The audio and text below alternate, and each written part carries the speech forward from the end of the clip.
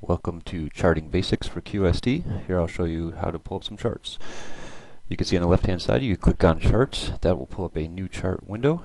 From there you will enter your contract symbol, select the time frame, and there you pull up the chart. As you can see, you could resize the chart. Click and drag to move the chart around. And you can see the icon up at the top of the screen that will bring it back to the best fit in case you lose the formatting of the chart. Here you can use the scroll wheel on the mouse along the time frame, and that will expand the space between the bars. If you right click on the chart here, you can select the different chart types: line, area, bars, or candles. You can also right click and select the different time frames of the charts.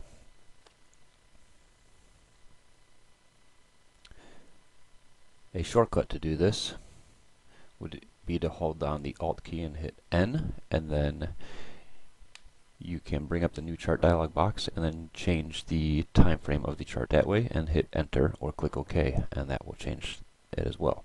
You can see the chart menu up at the top. Here you could select to put it in tabular data, export to Excel. Many other options up at the top.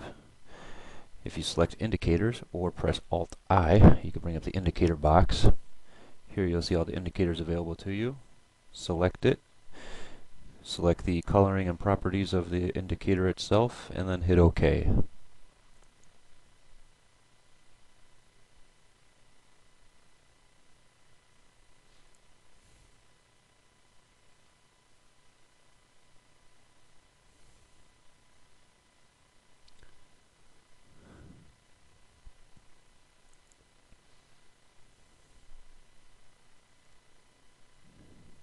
Here you can see if I move the mouse to the top right of the chart, a little box appears, and I could select the different order entry properties, so I could place orders on the chart.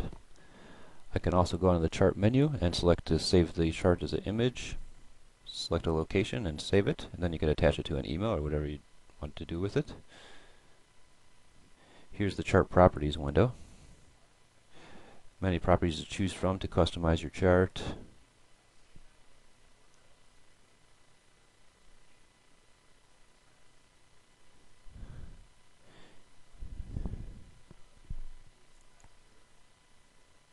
Here's your point and figure chart. Put in your contract, your box size and reversal. It's on the decimal system, so 1 by 3 would be a, depending on the contract, on this is a quarter to 3 for the corn.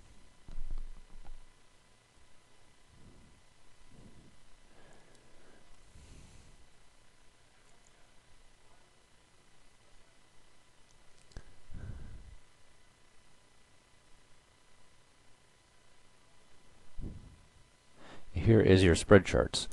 These are for user-defined spreads, so you type in custom formulas for multi-legs, custom pricing, things of that nature.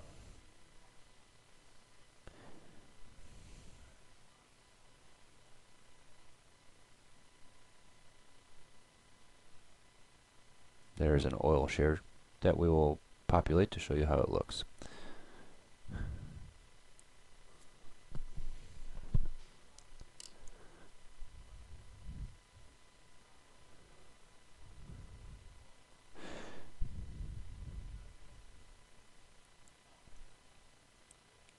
To do an exchange traded spread, or exchange listed, you would just go to your normal chart frame, hit Alt-N to pull up the contract window, and then you would start typing in the contract.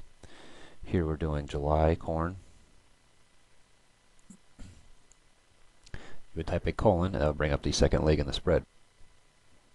Select the second leg you want, click OK, and then you have your exchange listed spread.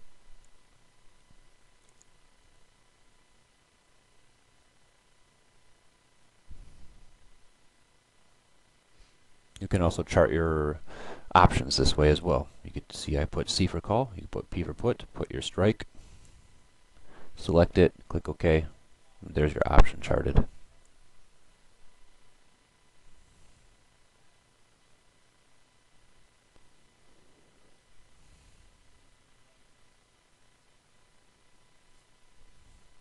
You can see the properties that are down on the bottom of the chart. You could right click on them and remove them, or go to the properties and select different periods for your studies.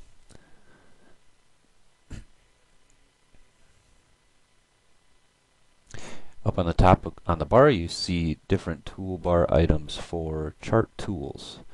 Everything from trend lines to Fibonacci's, trend channels, and such. Here is a example of a chart tool that is a text box.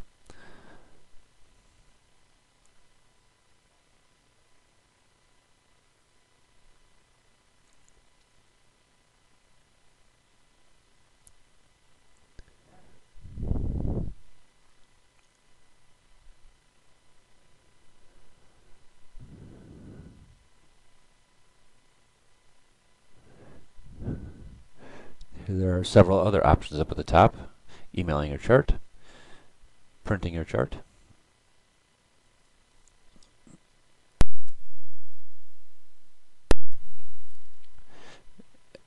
enabling a trade pad to trade from, in addition to using the column on the right that we activated earlier in the video.